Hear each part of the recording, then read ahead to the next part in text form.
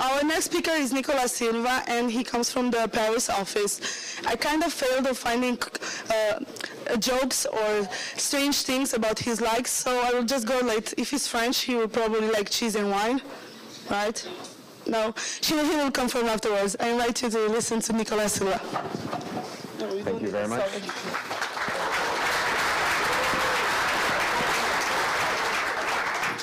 Thanks. Can you guys hear me at all? Like, am I actually going through the speakers? No. All right, let's make sure that I am not on mute right now, I think. Yeah, let me just give you this one. All right, do I need to speak louder? Yeah. All right, I will try to do that, but no. Okay. Well, I'm sorry in advance. My voice is very, very broken, and my brain is barely in a better state. But I'll do my best to talk about WebRender today. I'm going to talk a little bit before that about Firefox and how the rendering engines in today's browsers work. So a little bit of an architectural overview, and then I will talk about WebRender and what we're trying to do with this new shiny project. My goal here is really to see if to share some experiences and maybe sparks some interest. And if you guys are interested in this topic, it's probably that we won't have time for a lot of questions in the end, so don't hesitate to find me after the talk, and we should chat about these things, especially if you've been working on similar projects, because I know that there are different open source projects that try to achieve similar goals. So here we go, WebRender. So before I go, oh, this is much louder now. Okay. Before I talk about today's browser, I can give a little introduction on Servo, which is a project that is driven by the Mozilla research team, which I'm not actually part of. But I like to work with them. They're really great, and they have this beautiful logo. And it's kind of telling when it comes to like how much of a product we are trying to make that thing. Really, Servo is mostly research, and it's really good at it. It's really great to try out new ideas that would be very hard to try in Firefox, because Firefox is a very big code base with some amount of technical depth, and so having this research browser where we can try out new ideas and look out code and not really worry about users at all is really, really nice. And this is the reason we can have things like WebRender today. Now, let's talk a little bit about what web browsers do today when it comes to rendering. So this is a bit of a loaded slide. I'm not, can you guys all see it? Hopefully, yes, okay. When you're a web developer, you usually interact with the DOM, and so in the rendering engine, we have a representation of the DOM, which is just that, like a tree of nodes that only have like positions. The layer needs to be computed, and when this layer is computed, you obtain what we call a frame tree. Other browsers like Chrome and WebKit, Link and WebKit tend to call this the flow tree, I think, but it's pretty much the same. From this tree of positioned elements, Firefox will build what we call a display list, which is a flat-ish list of what we call display items, which are things that know how to render themselves. And the kind of display items that you can get are like image display item, border display item, text, things like that. And it's not actually a list. It's like, so you can have like a scrollable display item that contains another display list inside of it, but it's mostly like a list. It's pretty flat. And so far we haven't like actually rendered anything. We've just built some implementation of the page that is closer and closer to what we actually want to use to render things. Sorry. So we take this display list and we render it in a layer tree. A layer tree, you can think of layers as those layers in Photoshop. They're intermediate surfaces that contain like the actual rendered content. And we use that as a tree in order to be able to say, okay, like there's going to be this header there which is going to stay there, and the contents of the page is going to just like move underneath it for scrolling and transforms and such. And so this is why we have like this compositing infrastructure. And until this limit there, we're all in the content process. But this layer tree is not actually brought to the screen on the content process. We share it with the compositor process, and then we do what we call the compositing, which is the action of taking all of those layers and flattening them on the screen. And we try to do that at 60 FPS. Painting at 60 FPS, the way we do it is pretty challenging. So it's very useful to be able to separate the painting from the compositing and be able to scroll at 60 FPS. This architecture is really, historically comes from how CPUs used to work a while ago. And it's a pretty sound architecture, actually. However, if we want to use the GPU, we can actually do things differently. So this whole architecture that most browsers are using hasn't really been designed to take full advantage of the GPU. And one of the ways this manifests itself is in the way that, for instance, display lists will have display items who know how to render themselves, but they don't actually know how to optimize themselves by looking at the rest of the display items, which is something that we really need to do if we want to do things efficiently on the GPU.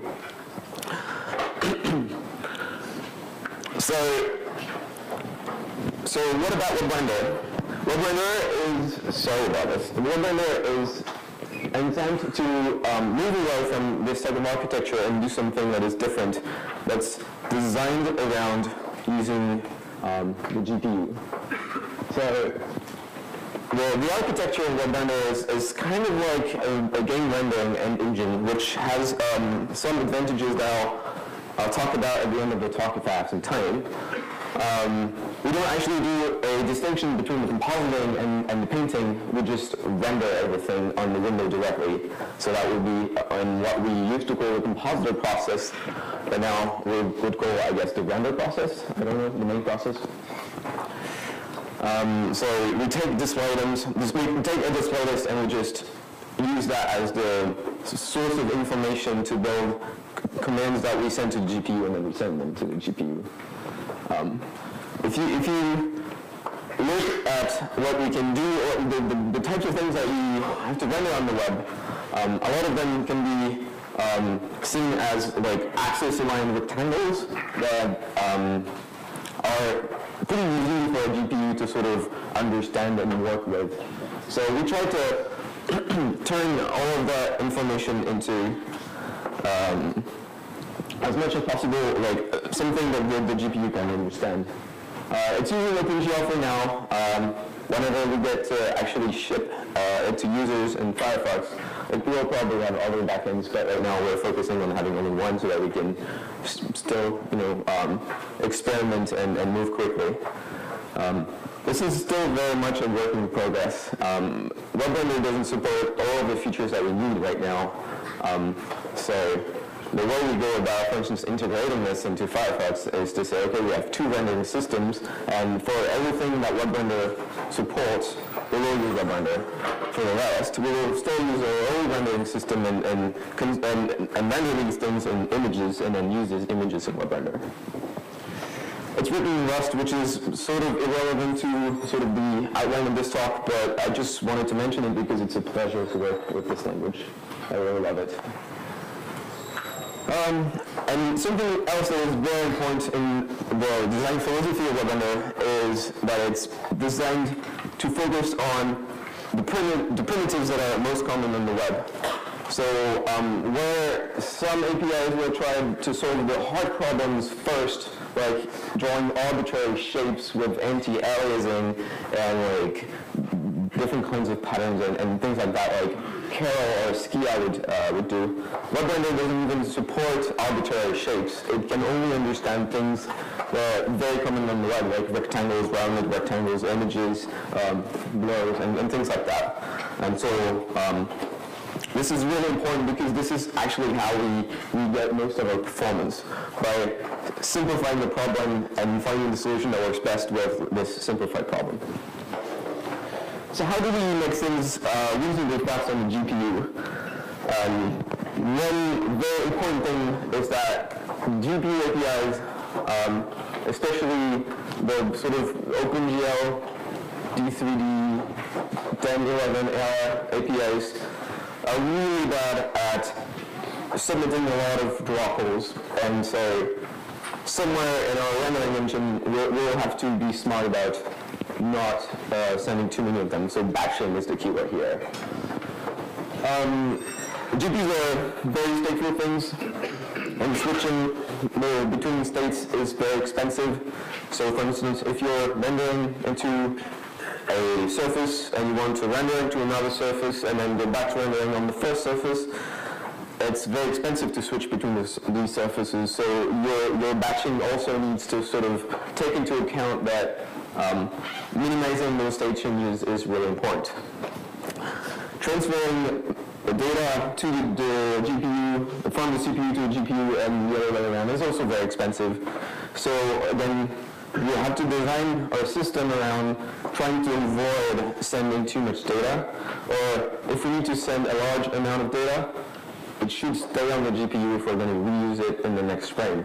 And one thing that is good about WebRender is that it knows that it's going to have more frames, and so the API and the sort of architecture is designed to take into account the fact that most of your next frame is going to be like the current frame. So the resources that you are building that are expensive to build should stay on the GPU and be reused. And another thing is that memory bandwidth is really costly, especially on mobile devices, which tend to have a very, very high density screens. And so we should strive to avoid touching too many pixels, or we should strive to avoid touching the same pixels too many times. If we're going to cover that pixel, it's probably not worth drawing the thing that is underneath the topmost primitives that like actually covers it. So overdraw. And overdraw isn't actually, it's a pretty hard thing to solve in many, for many rendering APIs. So designing around that is also a good thing. So what do you have in web pages? Web pages are actually pretty simple when you think about it. It's a lot of rectangles, rounded ones. Rectangles are actually so common that you really want to have like a specific primitive for them, rather than like building a path that has like arcs and filling that. I think that is actually very important. We have images, obviously. We don't actually have optimizations for cat pictures, but maybe someday. We have shadows, and we have borders and a bunch of other stuff, but generally the amount of primitives that you have on the web is pretty small. It's pretty small. So this is a screenshot of the GitHub page of the server project, or the WebRender project, actually. So you can see that it's mostly rectangles, borders, and text, obviously, very important. So in WebRender, this translates to shader primitives. We use shaders to render that map to those like really basic primitives that you see a lot on the web. So we have solid color, we have images, WebRender images. I'm not going to actually like show them all sort of. You can read the slide. It's not very interesting in itself, but what's interesting is actually that it maps to the things, the primitives that you have on the web. And it doesn't try to be more generic than those primitives. WebRender at the moment doesn't support arbitrary like SVG paths, so it's still something that we're working on. So if you're wondering where that would fit there, well, it's still an interrogation mark. The shaders in WebRender are somewhat, sorry, I don't know how triggers sounds, I'm very sorry. The way the shaders work in WebRender is it's pretty much like a video game, except that in a lot of video games we probably put a lot of data in the vertex data, and sort of like have arbitrary, meshes and shapes and build sort of your visuals around the shape of the geometry that you send around. And in WebRender, we try to work as much as possible with rectangles. And if they're axis aligned, it's even better because it simplifies a lot of things. So the vertex geometry that we send is actually very, very simple. It's just a quad with like single coordinates, like x and y. It's a unit quad that we send, and we use instancing to render the many primitives. So for instance, if we need to render, say, 100 rectangles, we'll just use that quad that is on the GPU and say, draw that quad 100 times with instancing. And in the vertex shader, we see this unit quad, and it's not actually positioned at all. And we have an instance ID, and we use this instance ID to look up the information we need in some buffers or textures. The nitty-gritty details of like storing these is a bit like a bit of a moving piece, but we tend to store things into textures so we can have an arbitrary amount of data, and also because of some, I think, driver bugs and constraints that we had with uniform buffer, buffer objects. Yeah, the vertex shaders, most of them look pretty much the same. They load the primitives, they apply the transform, they apply a clip. It's actually quite important to have at least one clip applied to all primitives, because we want to make sure that, for instance, no drawing primitive can go out of like the rectangle of the web content. So every primitive actually has at least a rectangular clip, and it's applied in the vertex shader in most cases, which is actually very easy because you have your vertices that you're positioning in world space, and you just need to clamp the coordinates to the inside of that bounding rectangle that defines your clip. So it's actually pretty easy. And we apply the transform, so there's two types of transform. There's the position of the rectangle and the space of its stacking context. Who knows what a stacking context is? Raise your hand. All right, sorry, I'm using words that are very, very specific to the implementation of web technology. A stacking context is sort of a frame of reference for coordinates in a web page. So this is a gross simplification, but this is like the terminology we would use in the web specifications to talk about layouts. So for instance, if you have something that can scroll around, there is a stacking context that defines that frame of reference that moves in the page, whereas something that will be position fixed will have its own stacking context, which is going to be different from the thing that is scrolling around. And so back to the vertex shader, we apply the position to or unit quad, so that it's in the reference of its stacking context, and then we apply a transform that is the transformation of that stacking context. So like if you have a transform will,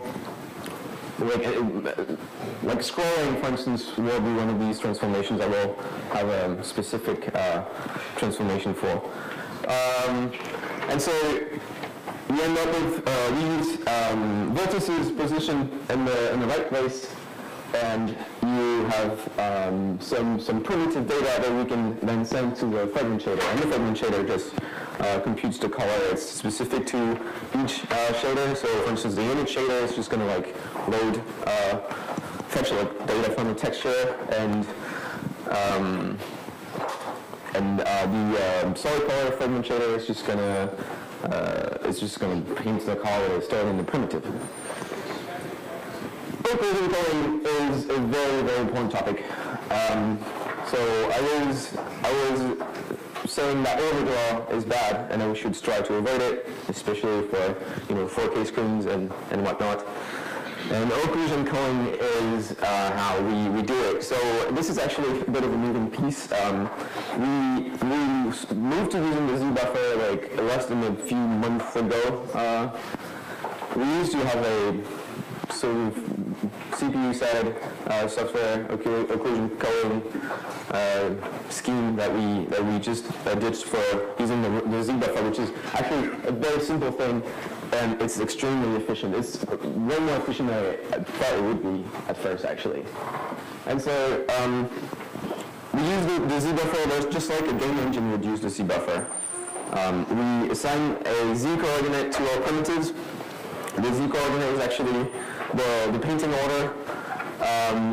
So it's a bit like the Z-index, but it doesn't actually need to map to the actual Z-index values. And we're going to do a first pass that is all of the opaque objects are going to be rendered front to back, and then all of the potentially transparent objects are going to be rendered next back to front. And we're going to use the Z-buffer to try to avoid painting pixels that have already been rendered by something that is more front, if that makes any sense.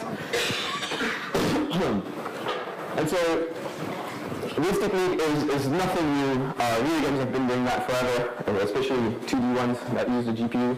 And really using that technique, and the speed up that we got from using that was glorious. So batching is also very important. I already said it, and it needs to take into account this ordering that is applied to the transparent primitives, but also it needs to take into account like the avoiding state switches and things like that. So for opaque primitives, it's actually very easy because we can render them in any order, really. We try to render them front to back to avoid painting pixels that are going to be covered later. But if it can if we can avoid breaking batches, we'll probably decide to render them in a different order, like render all of the silhouettes and then all of the images rather than front to back strictly. For the transparent pass, it's a bit trickier because you need to know things that overlap. You can't really draw them in any order, and that makes sense. I'm going to wrap up quickly, but before that, I'll just give an example. So this is some contrived hypothetical web page, and the rectangles are solid colors, and the shapes that are not rectangles are potentially like transparent. Like imagine that just like the anti-aliasing is forcing us to treat them as potentially transparent objects, and so we have the say circle primitive and the triangle primitive, which don't actually exist in WebRender. This is just an analogy, and I'm sorry, I'm a little bit late. And so we're going to start with the frontmost rectangle and then draw what's underneath it, and so we have drawn all the rectangles. And by doing so, like when you render this big yellow thing there, we're actually touching a lot of pixels that we would have if we were painting back to front. And then we start rendering the transparent things sort of back to front, but actually that's primitive number 2 here should have been first, but since we can detect that they don't overlap, we can just batch things so that we can first render that triangle and then render the other 2 in the same batch. I'm just going to skip that slide because it's not as important. I'm running late. So wrapping up, thanks for listening to my talk. If you have any questions, don't hesitate to let me. I'm going to be outside so that people who are interested can ask questions. Maybe I have a little bit of time for questions. 1 or 2 questions. Okay. Well then, let's go for questions then. Correct me if I'm wrong.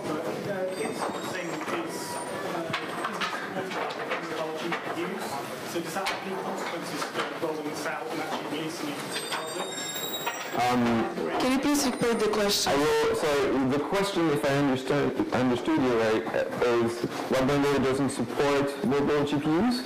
Was that the question? Yeah. Will advanced features like instancing, will that affect which mobile GPU? So the question is which mobile CPUs are supported, and how do we deal with those that we won't be able to support. So as far as WebRender is concerned, we try to target a sort of D3D10 level of GPU API. So it's GLES 3.1 maybe or lower. Don't quote me on the exact version number there, but it means that we can support a lot of mobile GPUs. But there's always going to be crappy drivers because drivers are really hard to write and they tend to be bad. So there needs to be a fallback, and WebRender doesn't have a software fallback. So as far as Firefox is concerned, it's going to just use its current rendering architecture when WebRender doesn't work. Could you please say a few words about the new font rendering engine in the WebRender? Sorry, can you say that again? Could you please say a few words about the new font rendering engine in the WebRender? The new font rendering. The font rendering. So font rendering is a bit of a moving piece, but right now, I'm going to repeat the question. Can you say a few words about font rendering? And font rendering is a bit of a hot topic because as soon as you do your own rendering that doesn't look exactly what the OS provides, people go really, really mad. They flip tables, they yell at you, and they file bugs. And so for each platform, we have actually a different font rendering mechanism. So it's going to be very platform specific. We also have some people doing research about doing the font rendering directly on the GPU. There's the Pathfinder project by Patrick Walton, which is very promising, but it's very early, so not something that I would ship right now. Lots of moving pieces. So it depends on the platform. For instance, on Linux, what we would do is use FreeType and have a thread pool. That was actually my slide there. We have a glyph renderer thread, which will do the glyph rendering asynchronously and use the thread pool to do it in parallel as much as possible. And then we upload those glyphs to the GPU and we store them in a cache. And then we treat that as it's sort of like an image, but it's not actually true. We have a special shader for glyphs because we need to be able to support separate CNTIs, and which needs a little bit of fiddling in the shader. Does that answer your question? It's welcome. All right, thanks very much. Come talk to me on Monday outside.